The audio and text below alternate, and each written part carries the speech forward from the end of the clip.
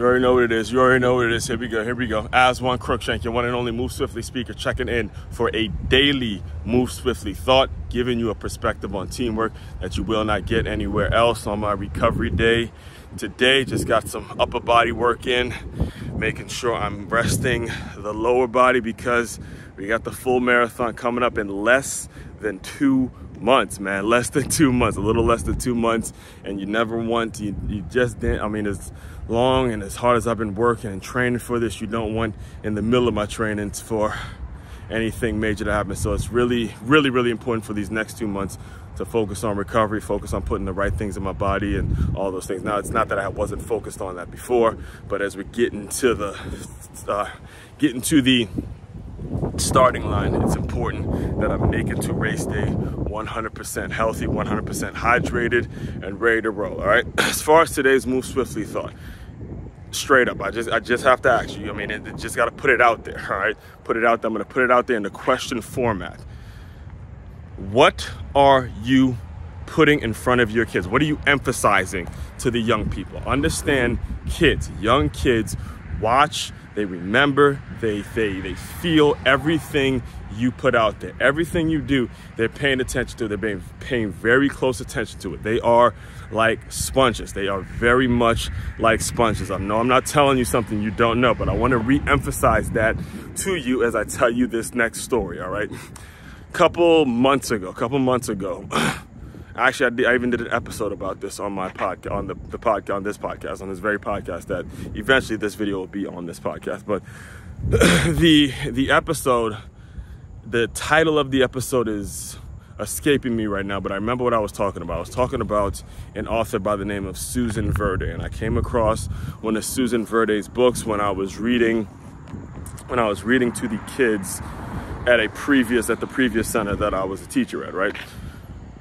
Susan Verde's books was moving me. It moved me because she was talking about, you know, yoga, meditation. She was basically doing a lot of work in terms of teaching young people how important it is to look within themselves and find the answers within themselves and a belief in themselves. It was a very powerfully written children's book, and if you just check her out, it's Susan Verde. I believe I've reached out to her in the past to try to get her on the show, but I mean, just incredible work, right? So as I transitioned to this new center, I noticed that there were some Susan Verde books, and there was a time in which I would read to all the kids. It was about, say, maybe 25 to 35-ish kids that I'd be reading Susan Verde books to. And I remember making it a point, the same way I just spoke about her here, I made a point to speak the same way. I was telling them all about how Susan Verde walks on water, right? She's one of the greatest authors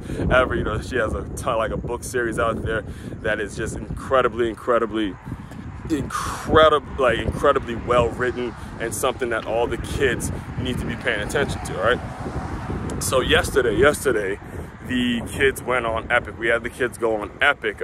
It's an app on the iPad that they go on called Epic, in which they can choose their own books. There's like bookshelves, there's little activities, tons of things that they can be doing in terms of increasing and helping them advance educationally, right?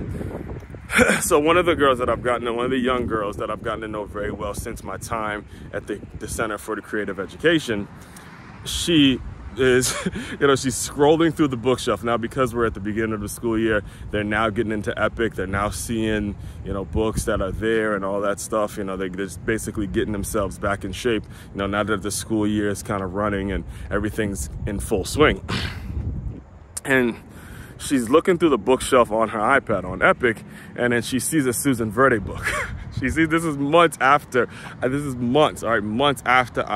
brought this to their attention. She sees a Susan Verde book, and she looks at me. Hey, Mr. Aswand, look. I mean, this is something I thought I would have thought that she had forgotten long, back when I did it, because I'm talking to them a lot, and I didn't realize. I mean, even you could tell now, I'm still blown away that she remembered that. There's almost like that scene in Big Daddy with Adam Sandler when he was teaching the little boy how to tie his shoe. He didn't think he was listening, and then he comes out, he's about to give the boy away. He's about to give the boy away to an orphanage, to adoption or whatever, and then the boy comes to him and says, "Look, Daddy, I tied my shoe." I mean, I was blown away. I was like, "Oh shit, man, I can't believe it." She actually remembered. And that's the point. I could just drop the mic with that.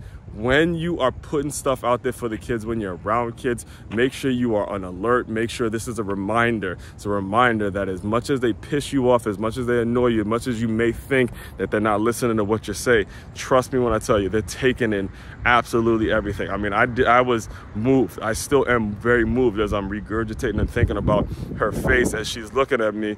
And it's on the iPad. That's what I'm saying. It's on the iPad. The Susan Verde book is on the iPad. It's not even a physical book, but I read it to them in the physical format. She sees it on the iPad and she's like, "Yep, there it is."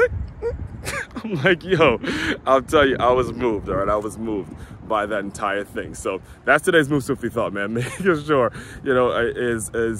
as we adults or kids, I don't know who's consuming this right now. This video is gonna be up and as long as the internet is available to us. And I want you guys to understand what you do for the kids and how you present yourself to the kids and the things that you put in front of them. Remember, they are taking it all in. So be very, very mindful about what you're putting in front of our young people and how you're teaching our young people and what you do to help our young people, all right? Main website to check out to dive deeper into my world, makeyourmove.com. That's makeyourmove.com. One-stop shop for all your teamwork and your self-development needs. Aswand Cruickshank, your one and only Move Swiftly speaker, checking out. You guys continue to move swiftly. We will talk more soon.